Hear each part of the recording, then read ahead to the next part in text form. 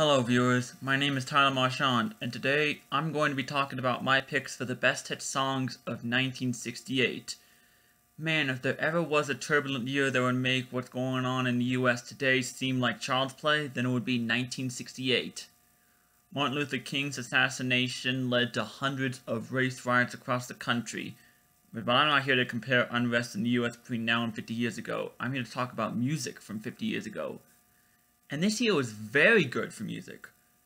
You might not get that from first impression on my list because I'm only talking about 14 songs today, but as usual, there were quite a few songs that came close to making it for me, but just fell short.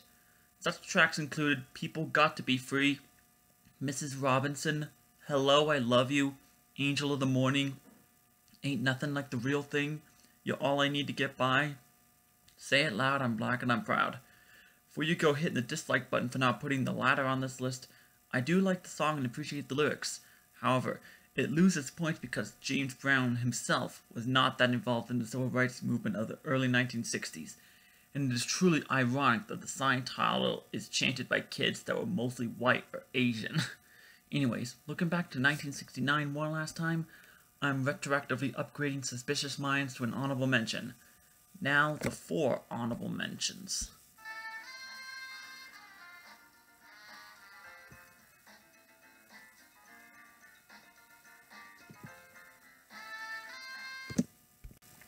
In 1969, I had a version of this song from the Friends of Distinction as an honorable mention. Now we get to the original, and man, this is not what I was expecting. For one, this song is actually just an instrumental, unlike the 1969 version, which had lyrics and was a tad bit faster paced. Here, South African jazz musician Hugh Masekela lets the instrumentation paint a picture of the grasslands of the African continent, and it is a gorgeous symphony. I still like the interpretation from 1969, but this is clearly the superior version.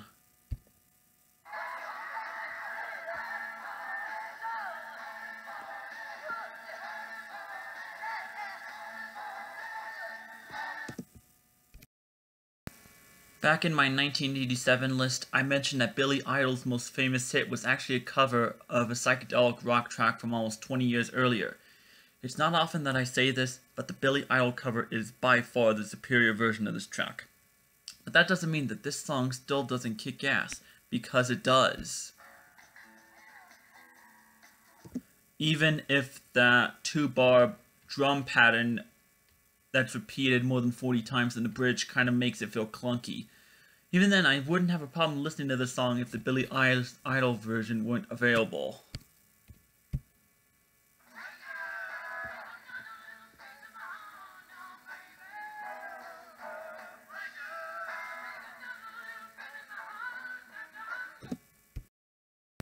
For those who don't know, Big Brother and the Holding Company were a psychedelic rock group formed during the massive wave of 1965 and featured the late Janis Joplin on vocals.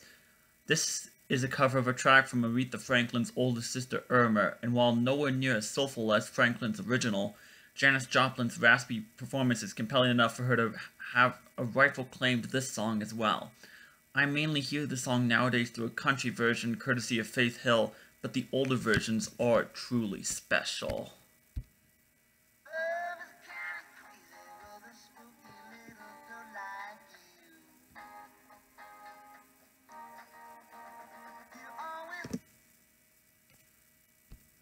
This is one of those tracks that just draws you in from the moment it starts playing.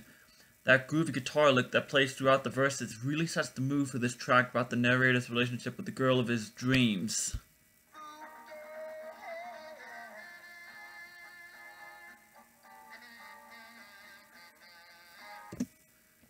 And then when that saxophone solo comes in halfway through, another layer of fantastic music is added to this already phenomenal track. Alright, and those are my 4 honorable mentions. Again, don't be fooled by the scant number of honorable mentions in this video. Like I said, if I allowed 7 out of 10s for this video, then the list would have been about 50% longer. And don't even ask me if I were to include 6s. So let's get into the meat of this list, shall we? Number 10. I don't know how to say this, but this is yet another song that I was first introduced to in my childhood through cinema. Anybody remember the first Shrek movie? I think in some of the home releases, the post-credit scene featured the main characters doing karaoke in the swamp, and one of those songs lands here as my number 10 pick.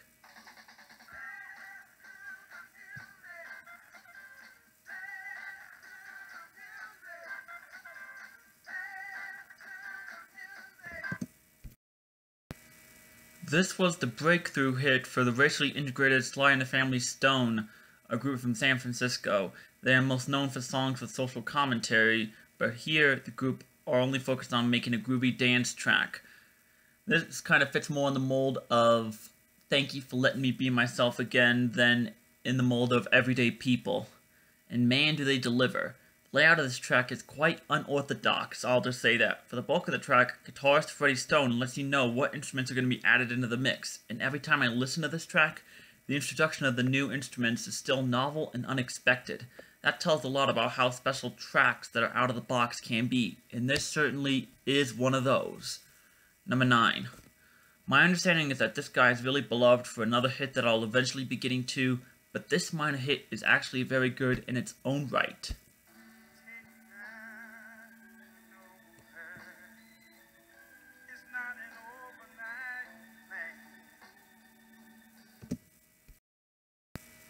Come 1966, I will be talking about Percy Sledge's masterpiece, When a Man Loves a Woman. Just mark that down right now, it's coming.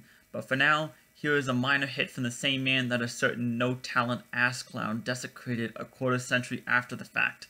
This soulful love song doesn't follow the same formula that you'd expect most of these types of songs to follow.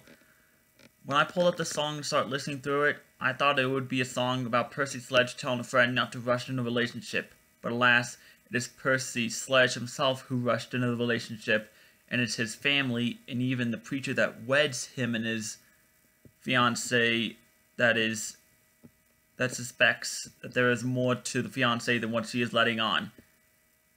But he's so blind to the love that he doesn't listen to these concerns, and later finds out she is unfaithful.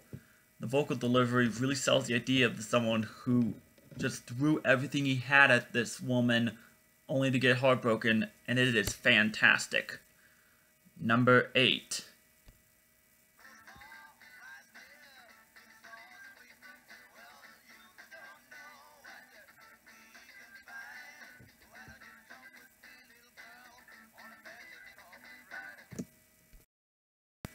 When people hear the name Steppenwolf, the first thing that people will associate this Canadian group with is their hit Born to be Wild.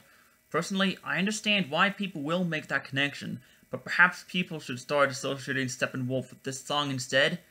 More so than Born to be Wild, this song truly leans into the psychedelic rock mold that was very popular in the late 60s, conjuring up images of Aladdin and Jasmine during that whole new world sequence from the 93 movie.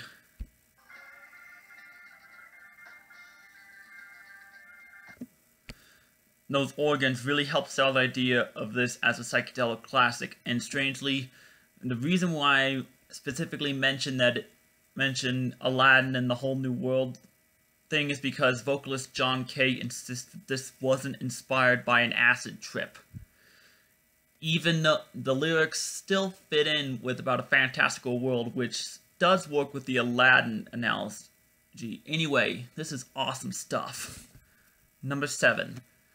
Man, the things I learn about songs that I am familiar with when I listen through these years, you'll be amazed at how much of it surprises me.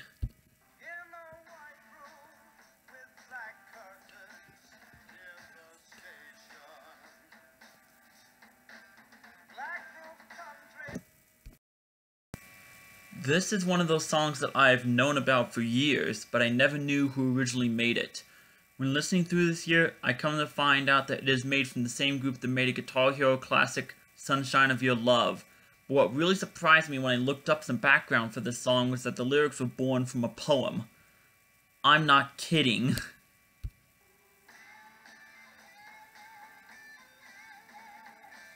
But Eric Clapton really steals the show on this track with his guitar work that is very heavy on the wah effects that Jimi Hendrix popularized. What is even more ironic about the influences for this guitar work is that Guitar World has only one guitar solo higher ranked than White Room's.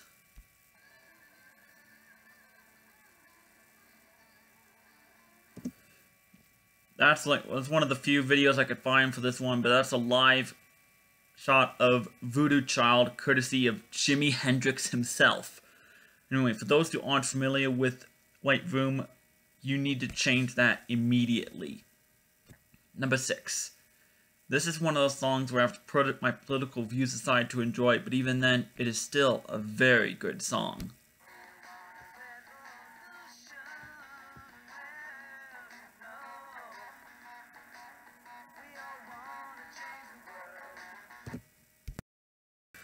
I might be stepping into a political minefield with this entry, but I don't care. Musically, this Beatles track leans more into the hard rock mold, which I do appreciate, but now I have to talk about the lyrics. There's really nothing objectionable about them. It's John Lennon speaking his mind about the Vietnam War. What really chuffs me is when Lennon takes digs at people who look up to former chairman Mao Zedong, when 2 years later he would have a hit song that, even if it was unintentional, almost reads out like a communist manifesto.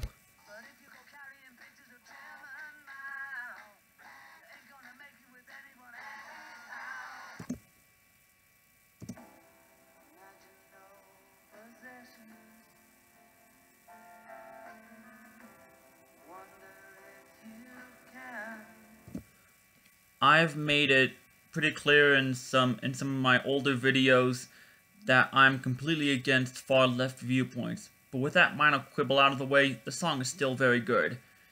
The track would have admittedly been higher if not for that moment that dabbles with hypocrisy, but I still like it nonetheless. Number 5. Even back in this time when instrumental tracks were a lot more commonplace than in today's Billboard charts, I don't think I've ever come across one that was the #1 song of the year. Admittedly, this song wasn't the song of the year, but it was this close.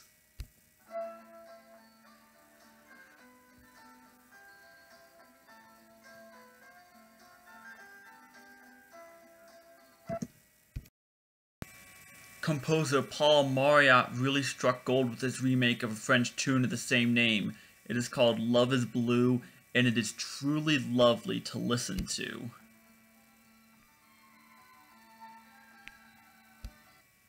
Right from the get-go, the guitar work takes you away to a beautiful place.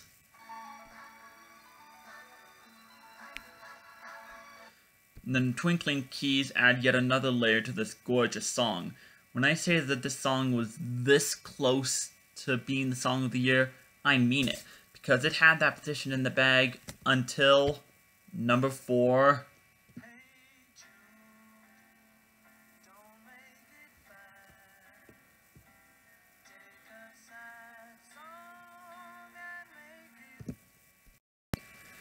This song became along very late in the year, like it was released at the end of August.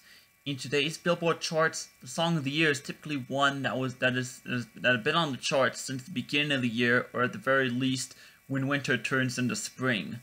Aside from this, the only instance I can think of where a song defines the year very late into the Billboard year would be the Princess Diana version of Elton John's Candle in the Wind, back in 1997. And it is amazing that this song, which clocks in at over 7 minutes, topped the year-end charts. Background behind this song is very touching. John Lennon's son, Julian, was going through a hard time when his parents divorced, so bandmate Paul McCartney wrote this track to comfort the distraught child. The track is notably 2 in 1. The soft piano ballad, I'm pretty sure, which is one part that people really love about the song, takes up the first 3 minutes of this song.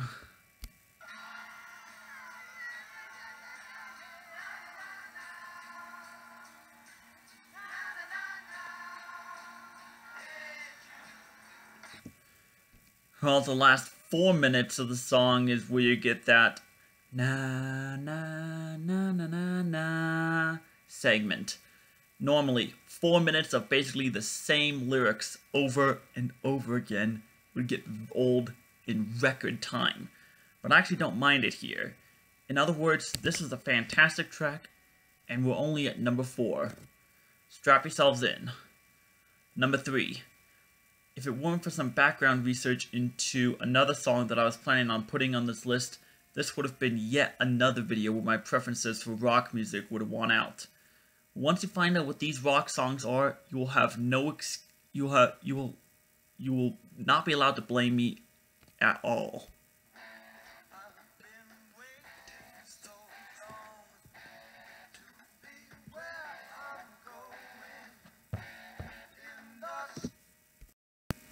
I don't know how successful I may have been with my little fake out earlier in the video, but both of Cream's major hits are making this list. White Room has the iconic guitar solo, but this song has the iconic guitar riff, and I think people tend to remember riffs more. This one courtesy of Eric Clapton.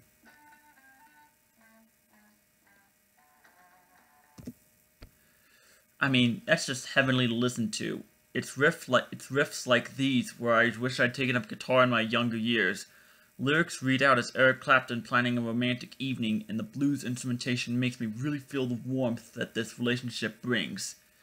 And on the topic of potentially another failed fake out, number 2.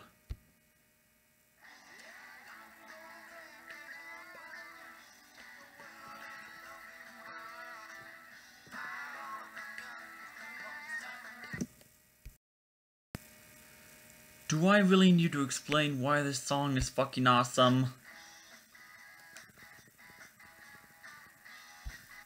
Okay, but only since you asked. Magic Carpet Ride is a great song, but there was no way that I was going to not put this song on the list. I've mentioned in the past how songs tend to get popular due to them being featured in cinema, but this is a song that actually had a bit of a reverse effect. 1 year after this song became a smash, it was used as the theme song to a motorcycle movie called Easy Rider. The rugged guitar work really helps sell the idea of one driving through the countryside on 2 wheels. Hell, even on 4 wheels, this song is a blast to listen to. I tend to be a stickler for rules on the road, but even when I'm listening to this song, I just feel like a complete badass who owns the pavement. It's that good. Up until about my last ordering of this list, I had this song as my number 1, but something changed. Number 1. Listening through this year will have been the first time ever that I had heard this song.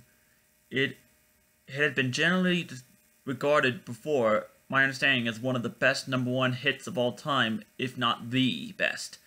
My initial ordering for the songs on this list, I actually had this at number 3. The touching story behind the track ultimately gave it the push it needed to overtake 2 rock classics, or at least they're classics in my mind.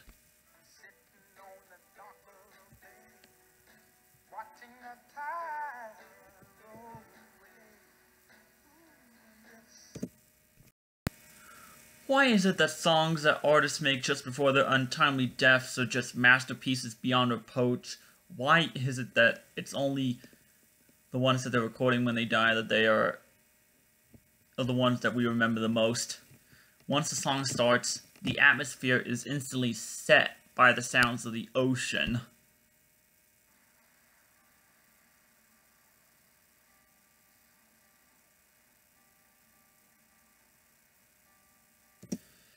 Hearing the sound of the ocean there is just really calming, and then the lyrics, you have Otis Redding describing how he traveled cross-country from Georgia to the San Francisco Bay Area to work in the shipyards, only to find out that this place is not as he had envisioned, but because he'd spent too many resources to make the 2,000-mile journey back home, he has no choice but to just watch the ships in the harbor as a pastime, just lamenting on life choices that he made.